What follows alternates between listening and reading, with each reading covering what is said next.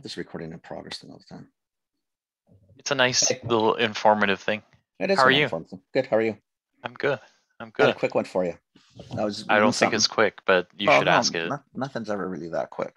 No, well, Well, I not for feel like me. this one is some, anyway. You should Well, ask this your one because question. there's some shit in here that you have to I'll explain. But get I'll get ready. I'll just do some warm ups and you know get ready. and it's funny because it was brought up in the office and indirectly at the same time, like a couple hours after I read it. But it sounds like, according to these people writing, and it could be biased. I don't know. I don't think so because I've got some experience in here too. But it sounds like a lot of the people who were online, solely online, that were doing their business, I guess, through Instagram, probably Amazon's, whatever. Obviously, profitability we know is always a problem in there, right? Or has been a problem because acquisition costs a consumer, the shipping components, all that stuff. It's cool, it's sexy, and I know everybody wants to be online and go online, go online, go online, but there's some problems with it. Now you see a lot of public companies like Allbirds, et cetera, they've gone, and you can see that they're not profitable. So the online thing might be driving a good chunk of revenue, but it ain't doing a lot of profitability. So the article in essence was saying that seems to be a move back. They said more to big box. So like the Targets, the Walmarts, the Krogers, like in Canada, to be the Loblaws and Shoppers, let's say. Now, Shoppers not big box, but Loblaws. Mm-hmm. But I'm not even convinced it's just big box. I think there feels to me like there is a move back to sort of traditional bricks and mortar. And in a lot of reasons, because the profitability online is a challenge on a good day, right? But on some of it, I needed you to help with because I don't like on the acquisition costs and stuff like how expensive is it really? Shipping you and I can get into. I mean, I do so much eBay, and I've had to go from $15 on sending cards and coins Yeah, to $18.50, and I'm still subsidizing every single person in Eastern Canada. Like my shipping rates, no matter if a card, look like 80 grams, I'm like $22. on the day of this recording, gas prices in Toronto are two. I think they're like 202. You know, a I buck feel bad for you. I just filled up buck yesterday, 98 229. or something like 229. that. I know. So between Vancouver and Toronto, we're in the $2 range per liter, right? So if you don't think your shipping costs have gone up, they've We're $10 a basically gallon, baby. 10 yeah bucks a yeah gallon now yeah in the lower mainland for the old yeah. school So people it's who still do really both.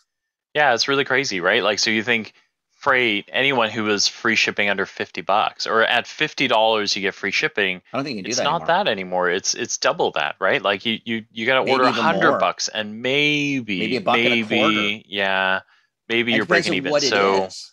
yeah, so you think of any D2C business that's little, that ships little things, right? So all of those makers that were doing like mugs and um you know Ave Maria Bell who was on Right? earlier, you know, with the carvings and the posters and the t-shirts. Like the shipping is going to cost us more than the t-shirt does now. So how do you make that work, right? That doesn't make any But sense. that's sort of what I'm getting at. So I know, for yeah, example, if I send you, okay, you know those two books I bought you and Mark, those skinny yeah, books, like they're about yeah, like, I don't know, not even an inch thick. They're yeah. probably Now like, it's not worth it I know what anymore. it's going to cost me. Yeah, Those yeah. two books are going to cost me You're at just gonna have to least keep reading them. $20 to send to you guys. You know You're what? I just forgot gonna to have give it to to keep Mark reading it. yesterday. Oh, I had a free flight that could have got. Oh, yeah, yeah. That pisses me off. Okay, Now, so anyway, freight is sorry. one. Freight is one. You're 100% right. I think the other one is like in the D2C model, like cost of acquisition. You were talking about advertising and Well, I don't know advertising. what that actually includes. So when they say Yeah, cost of acquisition, what are yeah. they getting at? So So that's what everything. So that's like from a marketing side, cost of acquisition is everything. It's look, I'm out, you know, I'm reaching out to consumers en masse. So that could be Google ads, that could be Google ads, Facebook ads, Instagram.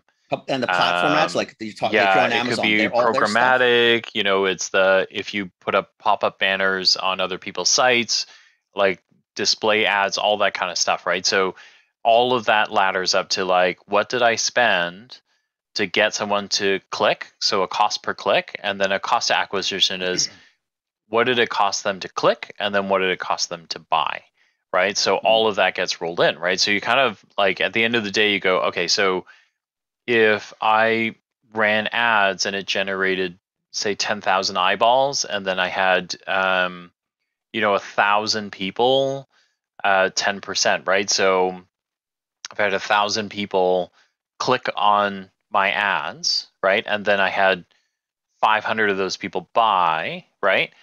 All of the costs you divide, into that 500, and that would be your cost of acquisition, right? So I guess what I don't know is I don't know what it's costing people.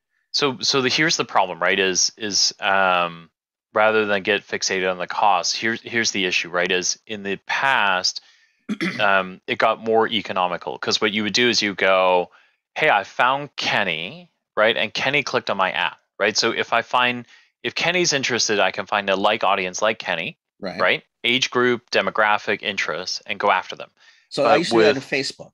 Correct. Yeah. And so, then you start to get persistent ads, right? Like if you ever clicked on an ad that you couldn't get rid of, that's because they get to follow you around. But Apple introduced, new privacy laws that now, restrict what you're able to do, which means you're, in a way, marketing is back to kind of broad scope advertising. Like I can't follow you around anymore.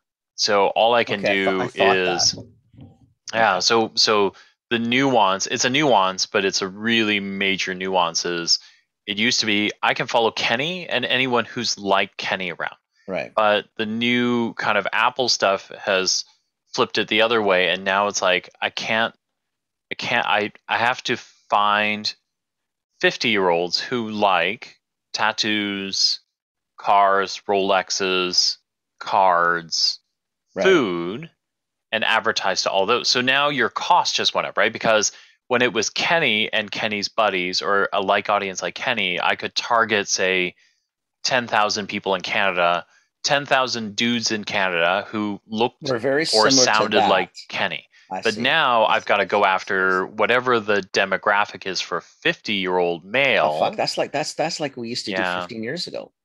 Yeah, no. That's like the old school. Remember exactly the newspaper, TV ads. So if you wanted to find...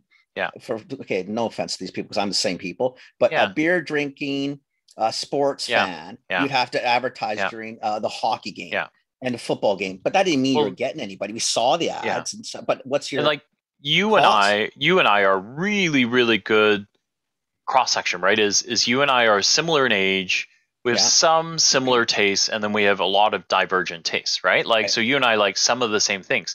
So in the past, I'd be able to go, okay, I'm a food manufacturer. I like these two guys and what they're after, so I can target both. In Toronto, in Vancouver, these two dudes and their demographics, and we're good.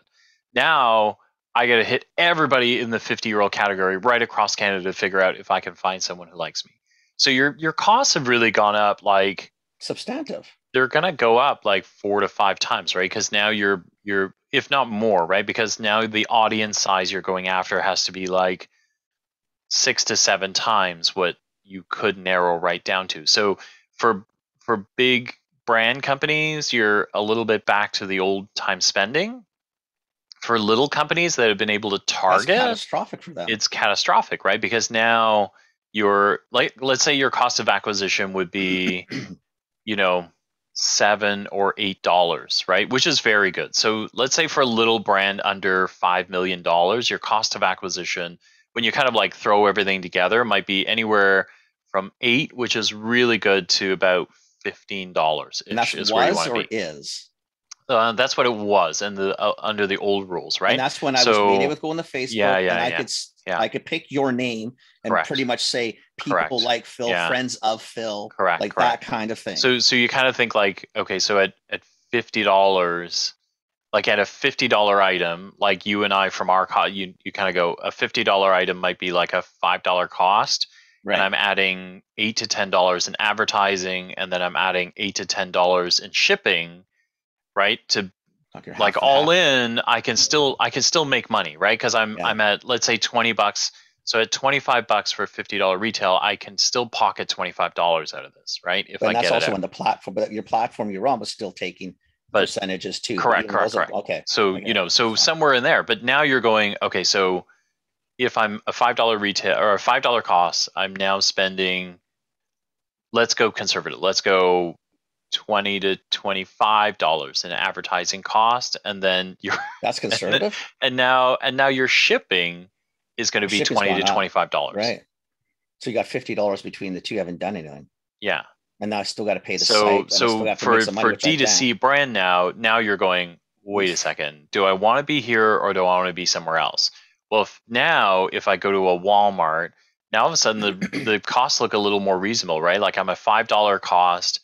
I'm gonna spend, I'm gonna spend some cash on terms, right? Like 180 days, 1% net, 180. But I'm shipping to one DC, right? So I'm shipping to one distribution center, DC, and then I'm gonna pay a program fee, well, not Walmart. Walmart would be it would be an everyday low cost, right? And then you would spend some money on rollbacks and things like that, right? But now you've got room to go, right? So all of a sudden you've recovered some of your synergies because I'm not sending out single packages. I'm not advertising to single people. I can do some broad scope marketing and drive them to Walmart. So now you're going, okay, so at a $50 retail, I can actually still make some money. Still not going to make what I made before, so I'm not going to pocket $25. I'll pocket 10. Right. Still okay, because the other way, I'm not going to make any money. So I guess what it potentially forces is, like, if you're going to do an online, this is very generic, so bear with me.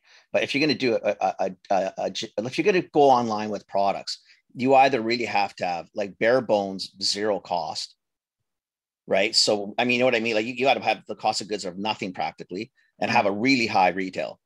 Or you got to go and start selling at $400,000 or $500,000 items where your penny profit is in that $300-$400 range, I guess. Because how else do you manage it? Yeah, like how do you manage a $10 item? Let's say you imported from Asia. You're doing this yourself. You're not talking retail because you didn't want to do retail. So you're buying it for $5, selling for $10. You're making the 50 margin, right? Which structure wouldn't work in retail. Now you've screwed yourself. Yeah, you can't go into retail.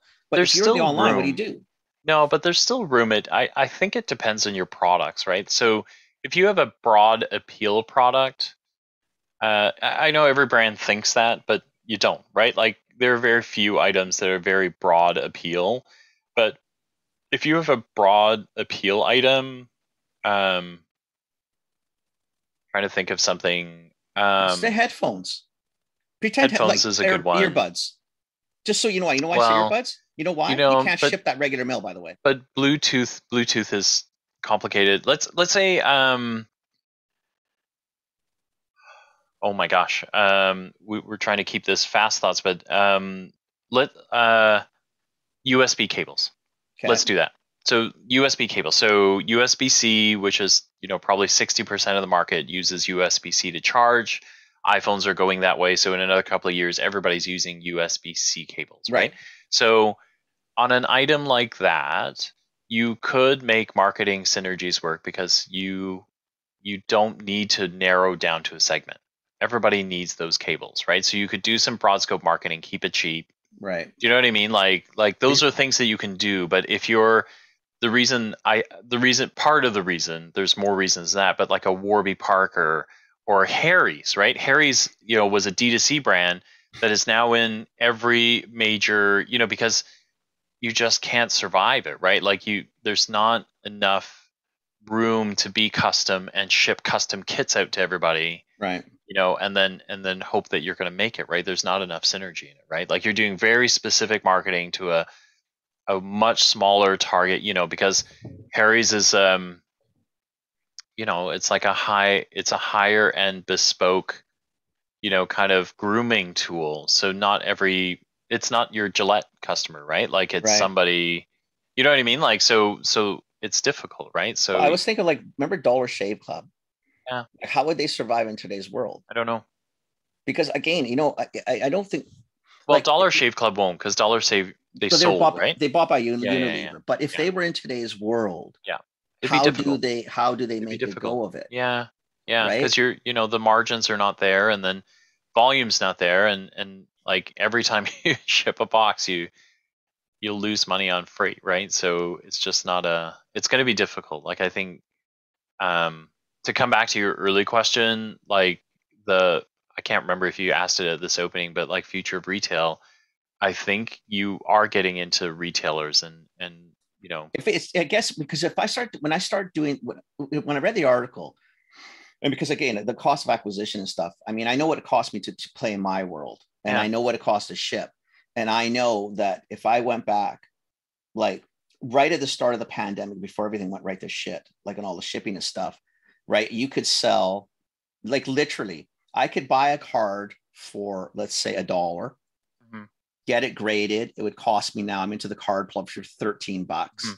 With the envelope and shit like that, I'm in, let's say $14, right? You could sell cards all day for $25. Even if eBay took 10, Yeah, 15%, it yeah, really yeah. didn't matter. You could Whatever. do it. Yeah, yeah, But now you can't ship the cards at those rates. You can't buy them at those rates. eBay's taking, like everything's like all of a sudden, like the minimum card to make any money, like you got to have like a $50 retail, and you got to be all in at about half to really make it worthwhile. Otherwise, you're spending a lot of time sitting in the basement shipping, yeah, yeah, right? yeah, And you're now to the point where it's almost like you're not, like I have to charge $18.50 if you want a package expedited or even regular mail, because now the thickness has gotten to the point I can't stamp things anymore. Like I can't put 4 stamps or 3 stamps and get it to you. yeah, I've got to yeah, go to regular yeah. parcel or expedited. And now it's 4, 5, 6 times.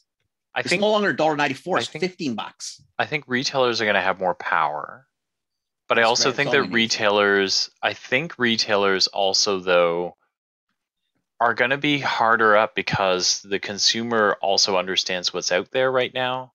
And so I think your vanilla choices aren't going to be good enough anymore. So I don't think carrying your top three, top four is going to be enough. I think like for two reasons. One is because we are we're in a tough place right now. Supply chain is going to be an issue. You're Right. not going to be able to carry. The out of stocks are going to be crazy, right? So And you'll have so diversity until this all levels you out. must, right? I think because you got to Yeah. open up to more vendors, Right. and then so it's not a bad thing for DTC right now because my bet is right now buyers are trying to figure out some of that stuff, right? So so if you've got a good reason to be in retail, they'll want you. You'll want to be there, and they'll want you there, But you can and see that, then Phil. yeah, Almost every major retailer, London, Save On included on yeah, the West Coast and your guys, yeah, a lot of them never used to do a lot of as much DSD to the store, yeah, like yeah, direct to yeah, store. And a yeah, lot of them didn't do as much local as they all claimed. And all of a sudden, when the supply chain started tightening up and you can't get salt from Italy or you can't get an yeah, olive oil from yeah, Spain, all of yeah, a sudden, local type things were allowed a lot more flexibility to get yeah, into the stores, yeah. right? And I think that the retailers that are going to survive are the ones that adapt that model. One, because they've got to stay ahead of out of stock. So it's going to be, Yeah. sorry, you don't get anymore, right? Like, in our old days when, like with big companies, when you ran out of stock, what you did is you put an allocation model. So you kind of Sure. went, look, I have 100 cases, right? And so I'm going to go by fair share. So if Loblaws is 25 share of my business, they get 25 cases. Right. And like Kenny would call someone like me and go, I'm a great customer. Don't give me the 7 or the 10 cases that my fair share would say I'm allotted, because out in Vancouver, I'm a big deal. So give me more, right? And I would say to him, nah, I'm a big guy. I don't care. I'm sorry. That's all I got. You get 10 or nothing, right? But I think that now it's not going to be that. It's going to be, I don't have more and I don't know when it's coming because of all this stuff. And then, the buyer is going to have to go, I've got to find an alternative, right? So I'm going to have to go and find a little guy who's doing Right. this and like go and acquire it so that I can put it in my stores so I can Right. keep people coming back. Yeah. So I think the buyer's jobs get tougher. And then but I do think retail gets more exciting. I think retailers that can do that will come out ahead. And then I do think you'll see a bunch of these DTCs go away. Actually, I don't see how they can survive. I think it slows down the entrepreneur movement we've been seeing, because I think people will Yeah, I think you're realize right. like I've got freaking great ideas or freaking great product, but I can't make it all. I just can't. I can't afford it because I can't, because we've heard from the show like a bunch of brands that have brought in 6, 8, 12 months worth of supplies. Yeah. So if you have the cash position to do that, you might be in good shape. But for everybody else, it'll be, look, I ran out of stuff to sell, so I'm closing my doors and going to find a job. No, right? I So, agree with you, and I think this is probably the time, like, because we've had people on, and we both know it, that a lot of them used like the online, sort of like the farmer's market mentality. So if they weren't going to traditional retail, if they bought it for 5, they'd sell it for 10.